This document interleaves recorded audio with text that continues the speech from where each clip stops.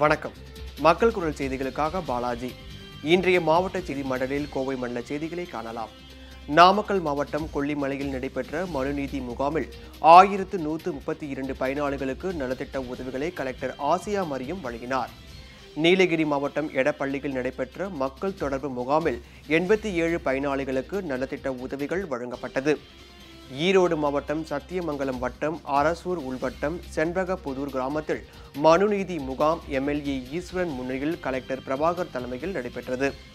கரூர் மாவட்டம் தாந்தோன்றி ஒன்றியத்தில் நடைபெற்ற மக்கள் தொடர்பு திட்ட முகாம் நிறைவு விழாவில் 165 பயனாளிகளுக்கு ரூபாய் 1 கோடி மதிப்பிலான நலத்திட்ட உதவிகளை அமைச்சர் எம்.ஆர். விஜயபாஸ்கர் வழங்கினார்.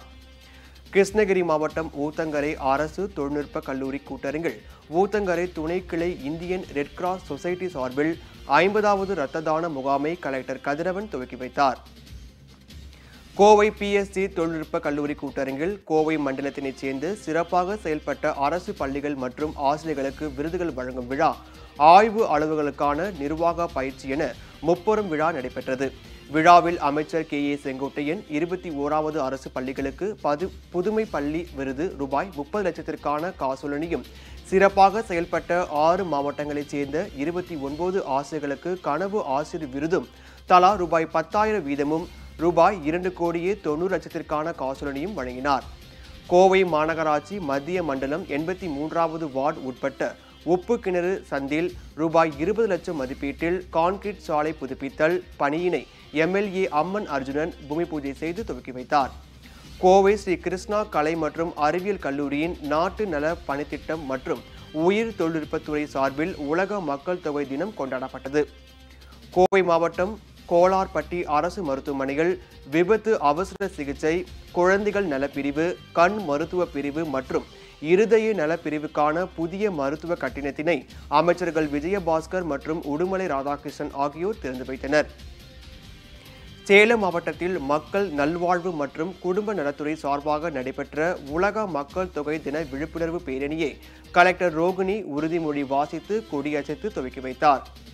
கோவை பாரதி பூங்காவில் சூனிய திட்டத்தின் கீழ் மக்கும் மக்காத குப்பைகளை தரம் பிரிக்கும் பணிகளை சிறப்பாக செய்தவர்களுக்கு மாநகராட்சி கமிஷனரும் தனி அலுவலருமான விஜய கார்த்திகேயன் பாராட்டு சான்றிதழ்களை வழங்கினார். தர்மபுரி ஔவையார் அரசு பெண்கள் மேல்நிலைப் பள்ளியில் உலக மக்கள் தொகை தினத்தை முன்னிட்டு 500 மாணவியர்கள் பங்கேற்ற விழிப்புணர்வு பேரணியை கலெக்டர் மலர்விழி கொடியசைத்து துவக்கி வைத்தார். விருதுநகர் இந்து நாடார் மகாசனம் சார்பில் நடைபெற்ற மாநில அளவிலான கையுந்து போட்டியில் திருப்பூர் தி ஃப்ரண்ட்லைன் பள்ளி மாணவர்கள் கலந்து கொண்டு பள்ளிக்கு பெருமை சேர்த்தனர். கோவை குடிசியாவில் சர்வதேச வேளாண் கண்காட்சியினை அமைச்சர்கள் எஸ்.பி. வேலுமணி, துரைக்கண்ணு ஆகியோர் துவக்கி வைத்தனர்.